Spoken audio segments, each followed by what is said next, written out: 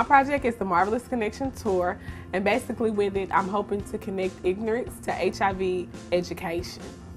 Well, I knew I had to do something about the high HIV infection rate among young people after being diagnosed with HIV and feeling so alone. I experience stigma and discrimination every day.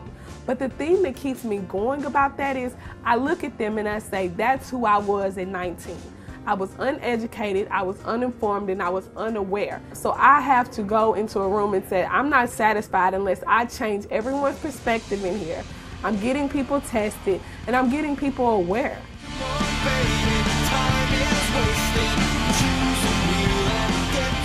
I thought it was so important to write my book, The Naked Truth, Young, Beautiful, and HIV Positive, because I wanted to give them complete, full story of my life before HIV, because that's really who they can relate to.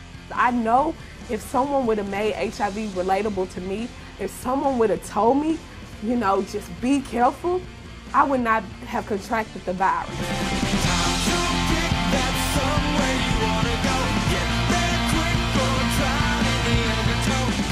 I want the project to continue to grow because youth ages 13 through 24 make up half new HIV and AIDS infection. Within 5 years, I want to decrease those numbers in half.